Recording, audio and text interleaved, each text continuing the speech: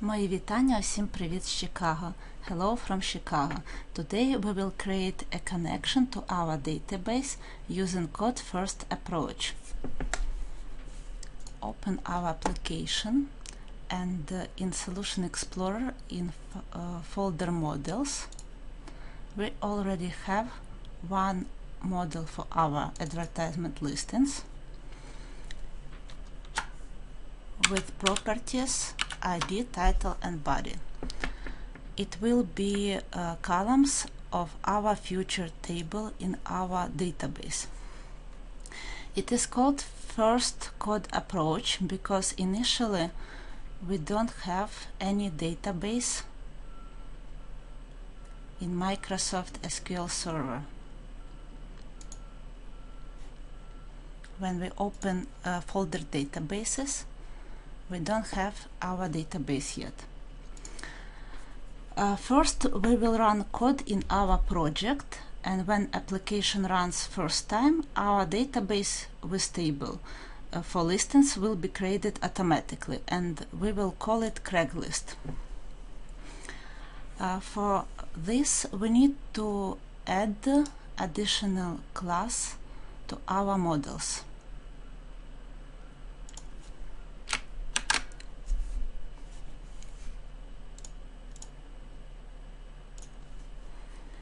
We will name it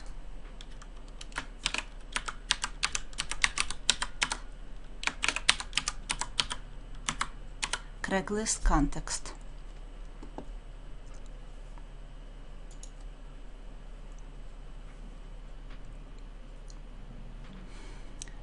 And this model class will extend DB context.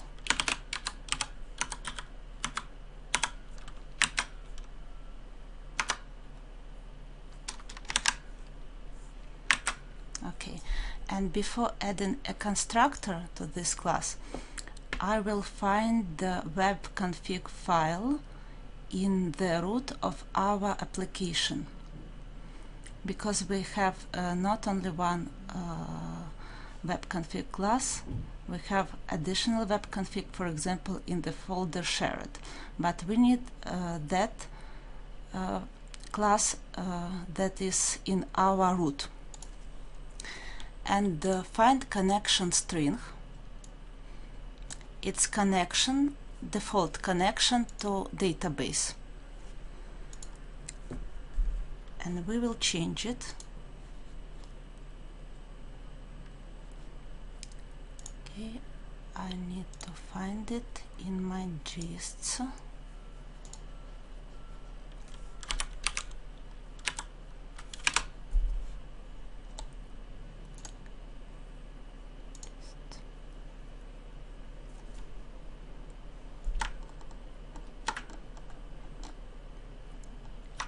Connection string.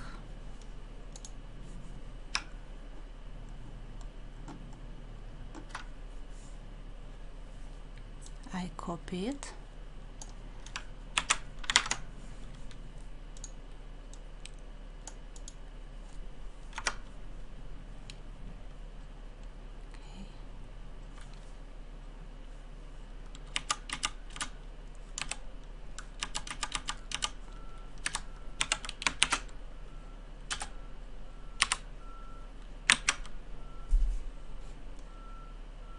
Yes, stop debugging. And now we have name of our connection string Craigslist entities and name of our future database Craigslist, catalog Craigslist.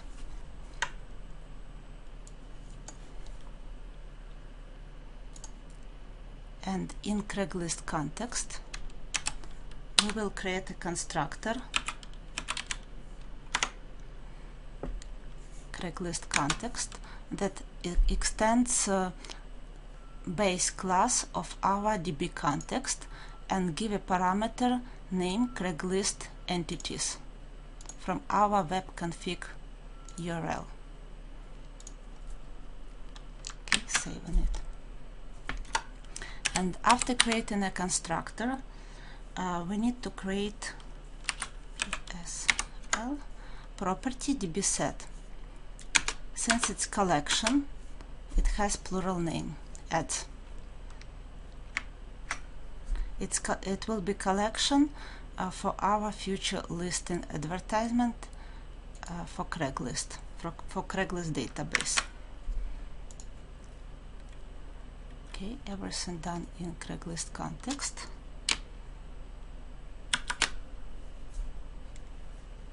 So I will hide it.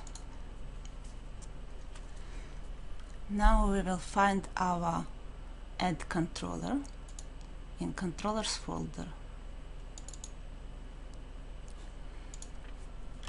and change it significantly.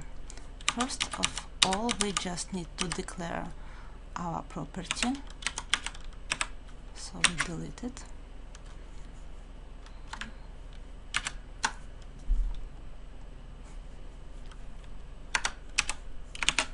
And we delete our data since we don't need it anymore.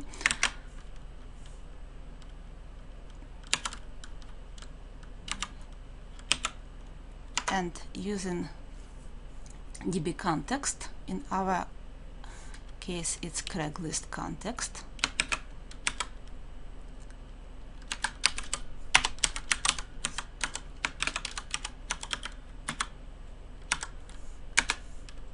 Craigslist context, and here we type our list property ads is equal to db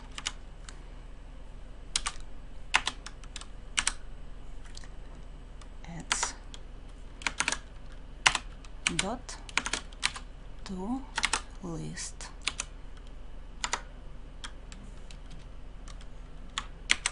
semicolon. And using block gives us possibility to close connection to our database after it finished its task, after our application finished its task. It's for saving memory capacity.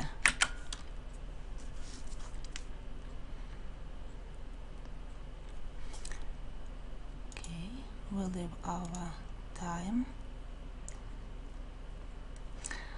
Everything is ready, and when our controller, when action Craigslist ad runs first time, it creates a table ads in our database. Let's try. We click F5.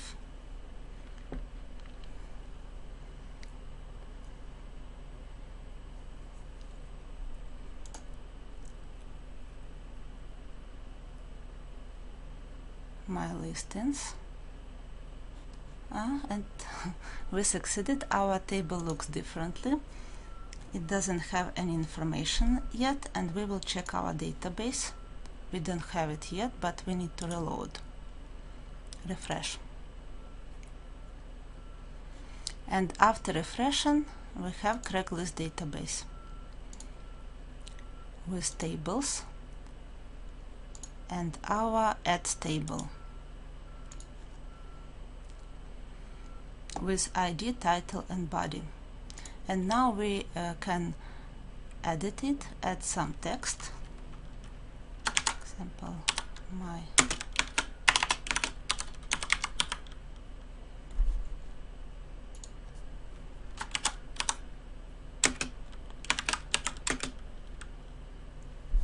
ad.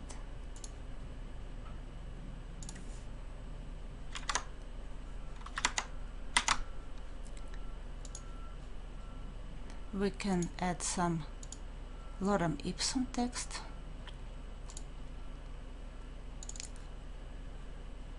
I will create it in my view file.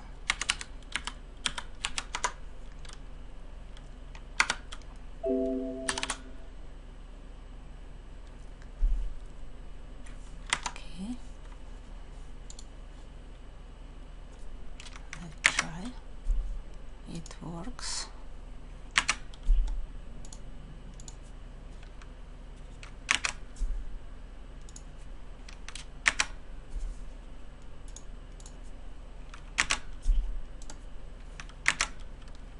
Maybe that's enough.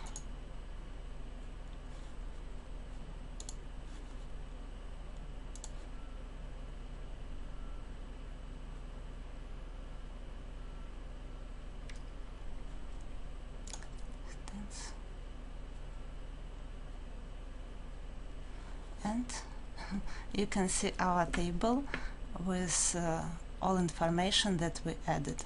Everything works perfect, and tomorrow we will work with our register and login pages. Щиро дякую всім, до побачення, happy programming, goodbye.